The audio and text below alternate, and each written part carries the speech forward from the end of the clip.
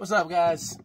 So today I just jumped right into getting some things done on the 2JZ because I'm crunching with time between this and bringing the car down to start getting the fabrication next week and work.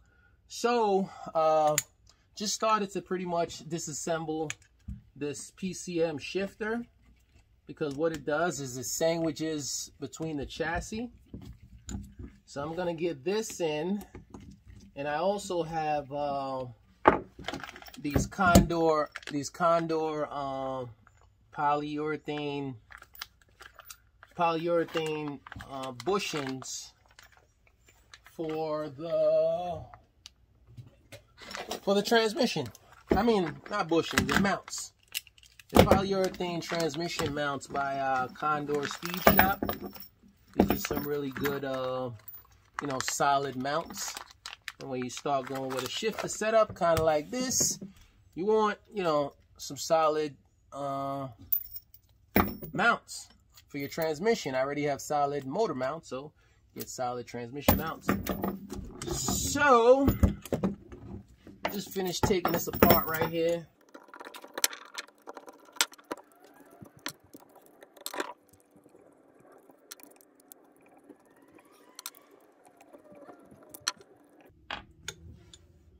Alright guys, two-piece. And I'm also going to get this selector rod in as well, same time. So let's go over.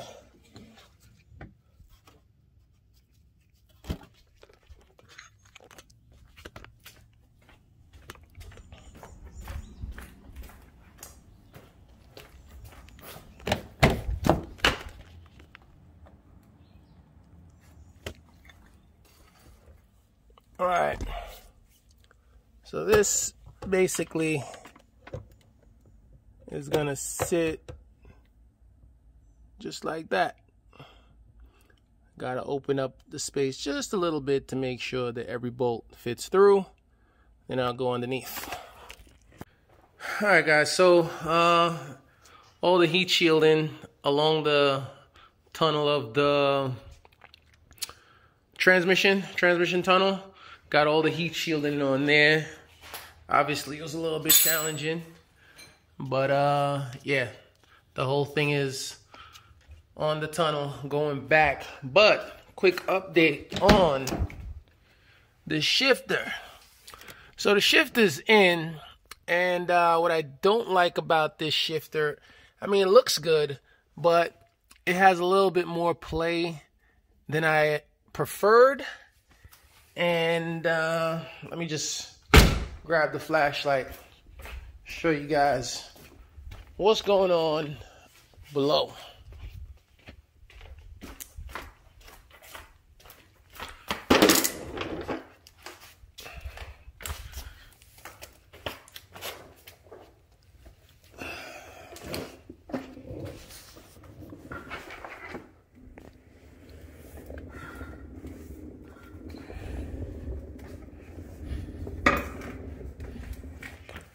All right, so here's the shifter assembly here. I do have the bolt out because I'm gonna make some adjustments. So, you know, with this particular shifter, there's a little bit more play than I like because it does not have the lower section rod that would normally come back here with stock shifters. This is just one bolt piece. But I'm going to actually swap this out. I'm going to return this and get even higher end shifter from, I forgot the name of the company right now, but obviously you guys will see that.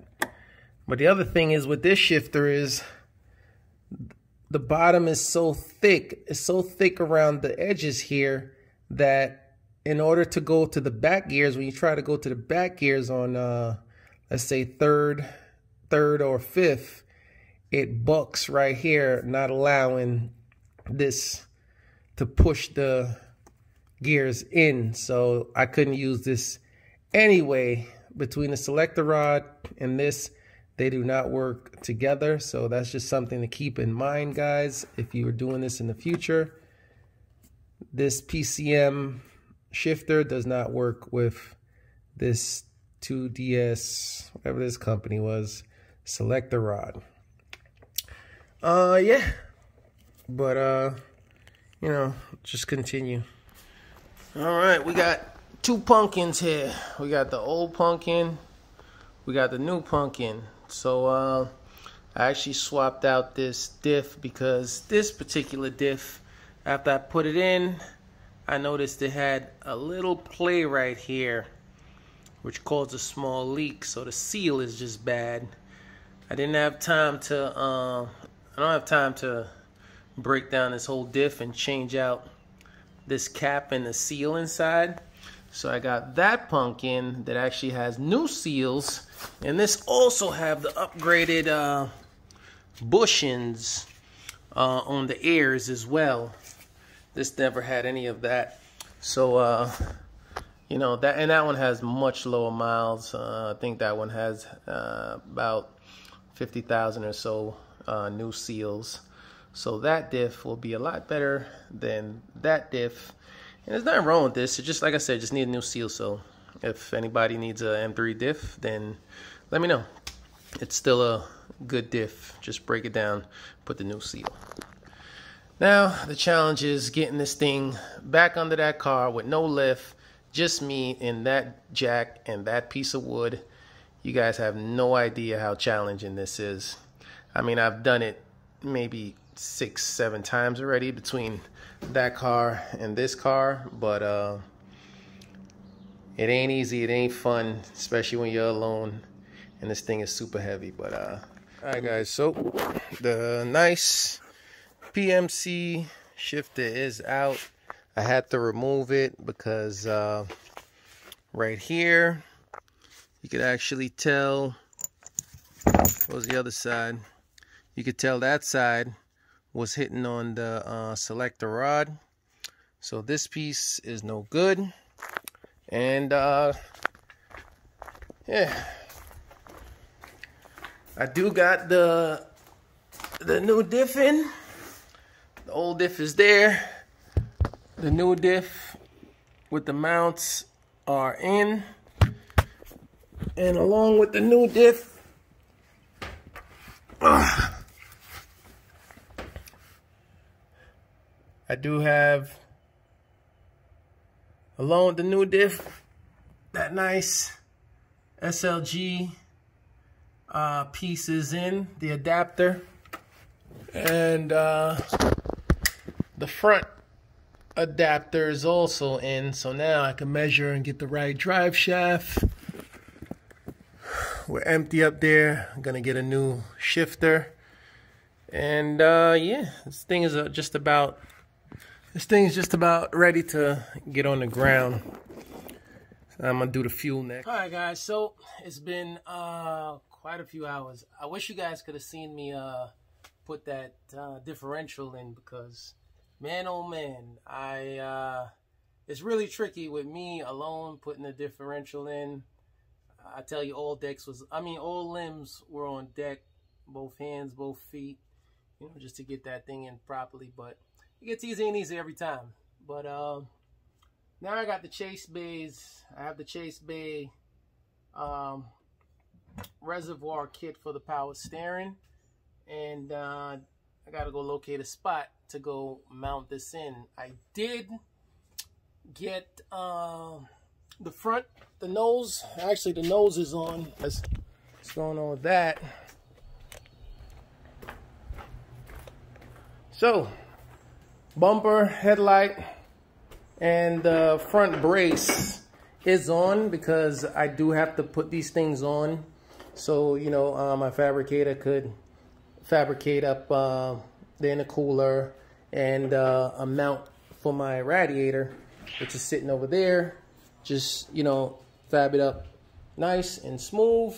But yeah, I mean, besides that, that's it. Yeah, the reservoir for the chase bay, I gotta find a spot over here. I might be eliminating this, find a spot over here to mount it, and just get rid of these old hoses, because it's gonna be I got new hoses to go here. But rolling on. It's been a long day, but a lot has been completed and accomplished, and almost there. Yeah, so I was hooking up the power steering, the Chase Base power steering reservoir kit, and this is the low pressure line, and the high pressure line goes in there. This is the high pressure off of the power steering pump, and it really sucks because what happened is the line from here to that back fitting right there does not exactly reach. This is the high pressure line from Chase Bay.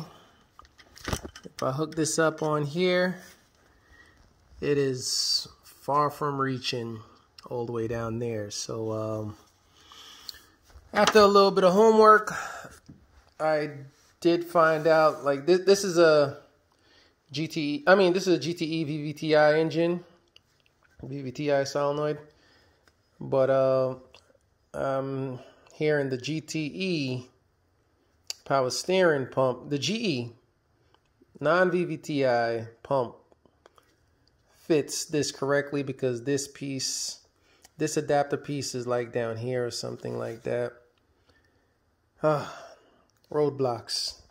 You always kind of run into these roadblocks with these builds, but I guess I gotta get another power steering pump and put on here.